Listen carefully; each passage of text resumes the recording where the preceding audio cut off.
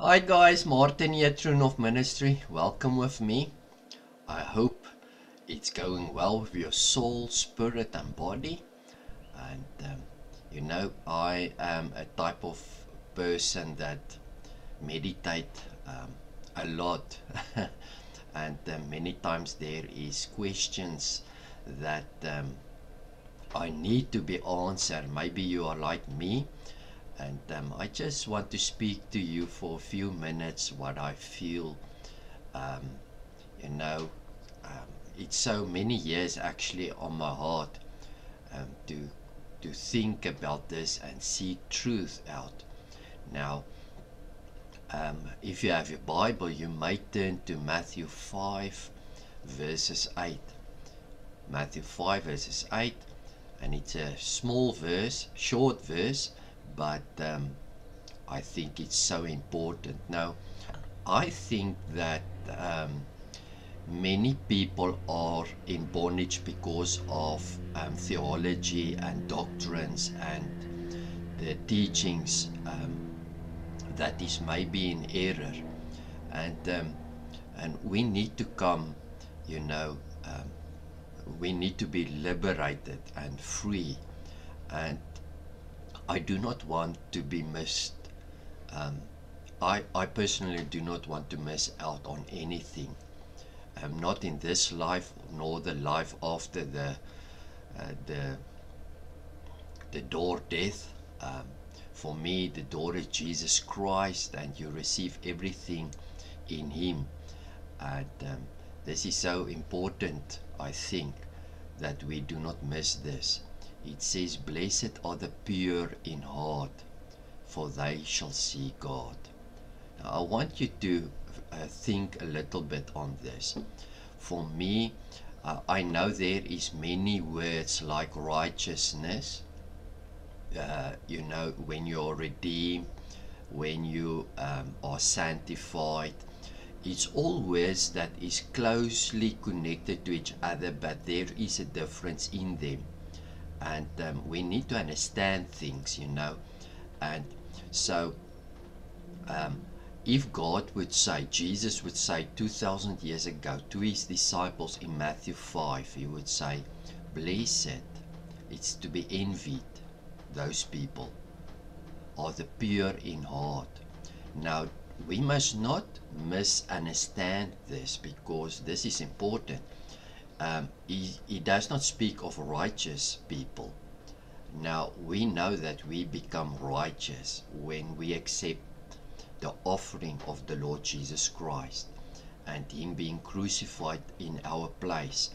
So, He did not say righteous. He speaks of blessed is the peacemaker, blessed is the merciful, blessed is, all these types. So, pure in heart is a specific thing, because although pure in heart,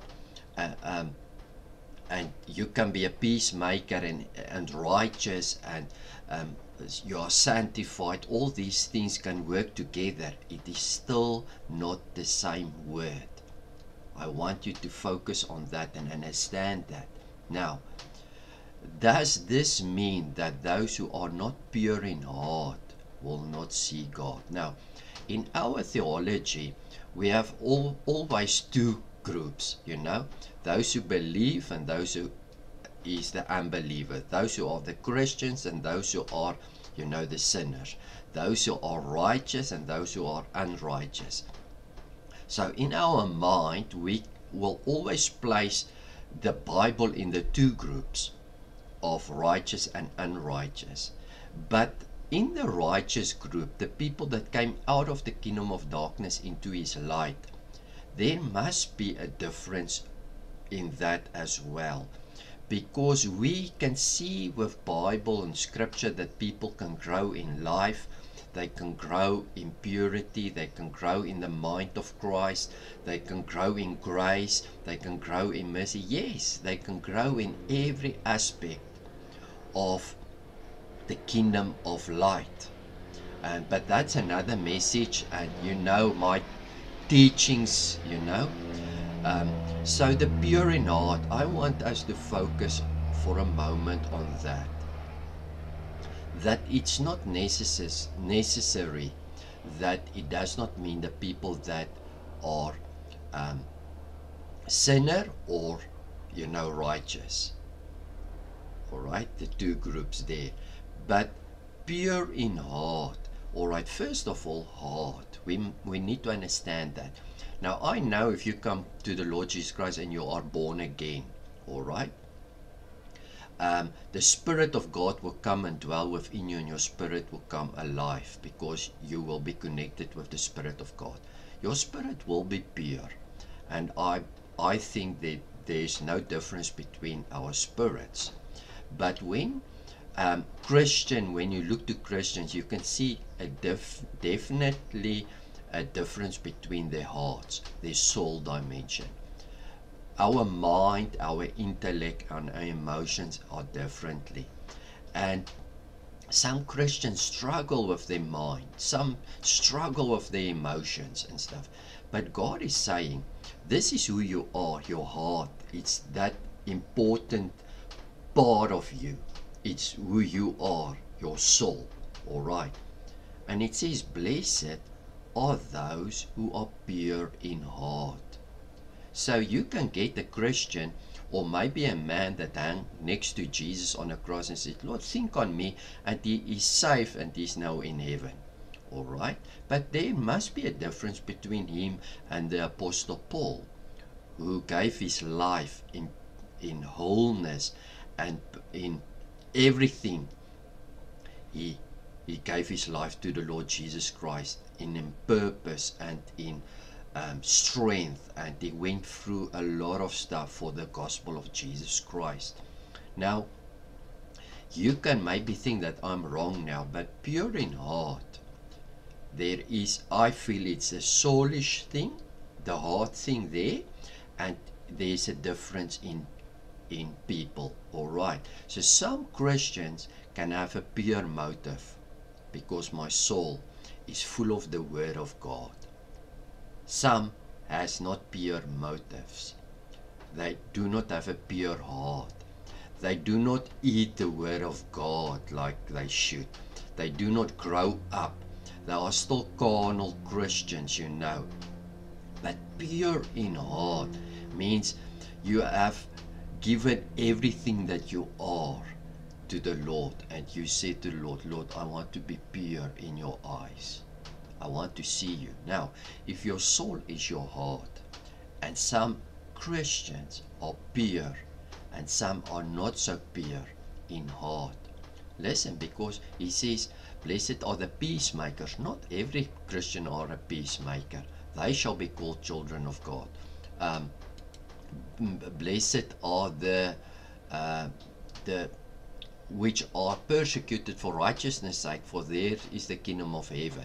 So he goes on, and blessed are the merciful, for they obtain mercy. Blessed are those who hunger and thirst. Not all Christians hunger and thirst for righteousness, for they shall be filled. So it is speaking to Christians. Now, is this possible? It may be possible that some Christians can experience in this life and the afterlife, because they are pure in heart, a different thing than other Christians. Think on this, because blessed, you are to be envied when you are pure in heart, because you will see God.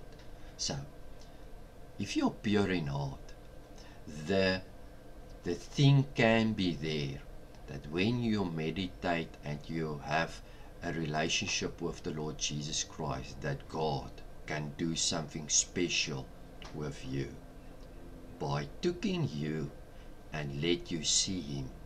All right. Now, when you die, we know that we do not preach about the life after death, but we talk about eternal life, everlasting life, immortal life.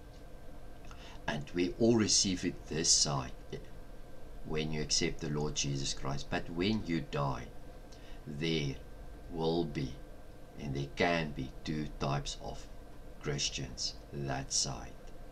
Those who have a pure heart, who walk with God, who are friends with God, who pleases God, whose motives were right, and they will see God. Maybe you are saved because you believe in the Lord Jesus Christ as a Lord, and then you die, all right? But you have never placed yourself. You are righteous in your spirit before God, but you did not work with God and for God, and you were not filled with the Spirit of God, and you were not a peacemaker and stuff like that. Maybe those people will never see God. Maybe this is a reward from our side, how open we are for God and His Spirit and His mind and His love and His word, eating and drinking of it. And then when God permits it, you will see Him. But if you never open yourself, you are not pure in heart, maybe you know the Lord Jesus only by name and you are saved, now you are in heaven, maybe you will miss out on to see God. What awesome reward it will be to see God, this side or that side. This is just, I want us to think on things, but maybe I miss it. If you have scripture and you feel, you know, I miss this, you are welcome to share that. But I rather believe this way, and I'm drinking and eating and hunger, and I'm longing to see His face, than listen to preachers that will say, through the Lord Jesus Christ's death, all are saved. Don't worry about your way of living, you know, we all are under the grace of God. Nothing can separate you from the love of God. You know, all those scriptures. And then you miss out to see God. I hope this has blessed you, and let's focus on Jesus Christ. Be blessed in Jesus' name. Amen.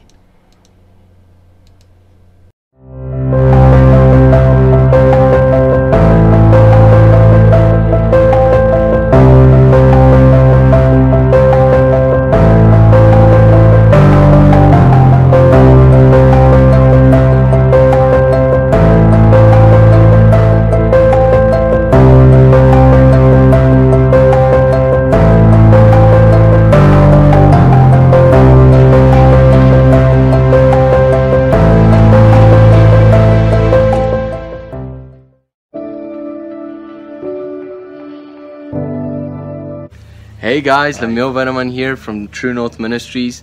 Don't forget to like and subscribe and comment down below, and also go follow our Instagram page. Link is in the description.